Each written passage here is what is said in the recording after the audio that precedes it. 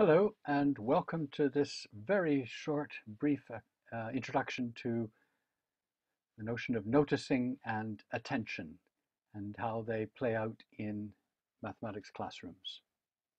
Start by sharing the screen.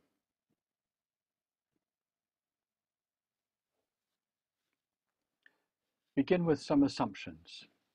To teach is to interrupt someone else's flow of attention. That's what the act of teaching always does. To teach effectively requires knowing what is worth attending to and how to attend to it, and having a good idea of what learners may be attending to themselves and how they're attending to it. And in that way, you can intervene effectively and efficiently. So let me ask you this. Have you ever had a teacher come around, say, or do something, and then go away again while you simply carried on with what you had already been doing? Have you ever asked a teacher a question but not got the answer you were hoping for?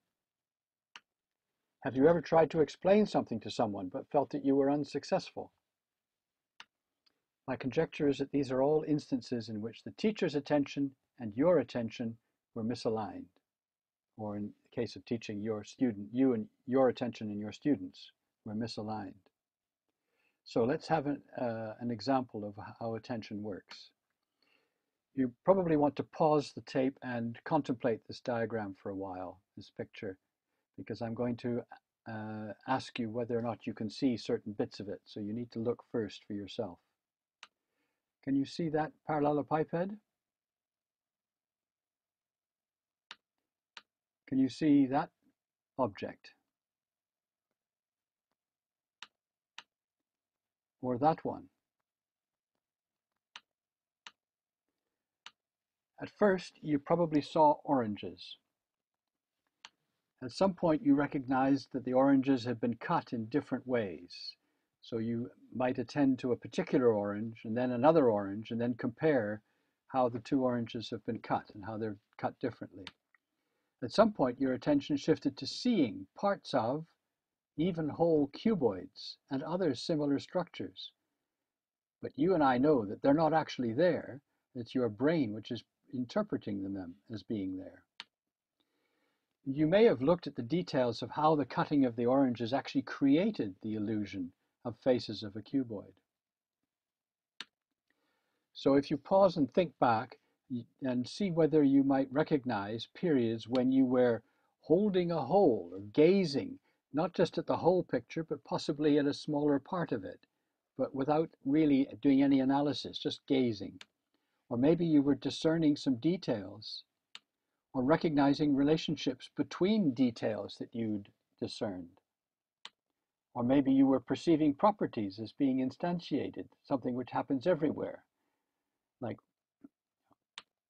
And even you might have noticed yourself reasoning on the basis of agreed properties, but that's quite difficult in this situation.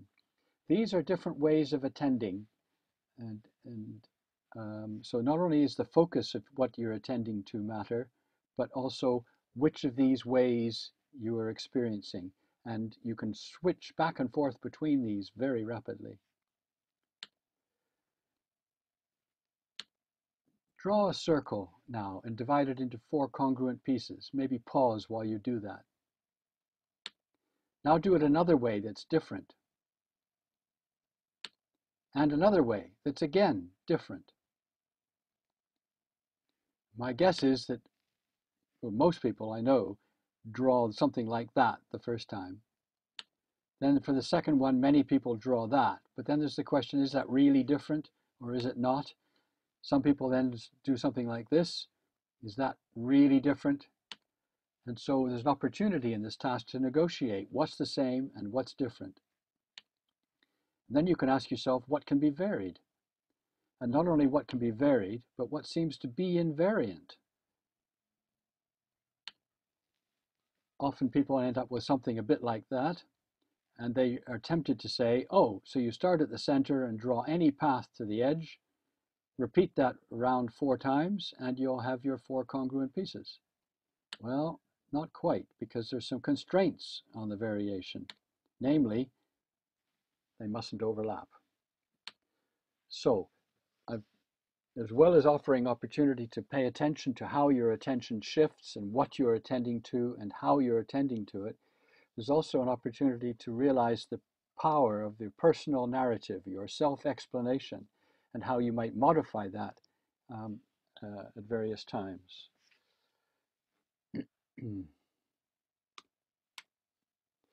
So, the rest of the PowerPoints have two other examples where you can exercise and your powers of attention and try to capture your movements. And then the invitation was to think back and to recognize periods when you were attending in these different ways. Maybe there are other ways to attend, but certainly these ones are ones that I've discovered are important. And perhaps most importantly is noticing shifts between these states of attention, which can happen very, very quickly. They're not a hierarchy. You can go back and forth, round and around. But the important thing, I think, is to try to sensitize yourself to these ways of attending so that you can be sensitized to your learners. So you can notice ways that they're attending and then choose to act pedagogically in order to perhaps shift their attention. And the way to do that is to notice opportunities to act freshly rather than out of habit. These fresh ways are informed by preparing yourself intentionally and then hoping that that will actually happen in the moment.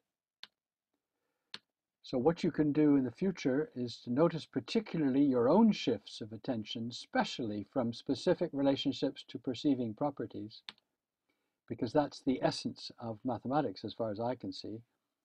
And the purpose is to sensitize yourself to notice shifts in learners. By working on mathematics yourself, by working with colleagues on mathematics, for example, working on tasks that you're going to give to learners, or by setting yourself to look out for something that you are doing unwittingly when you're in the classroom with learners.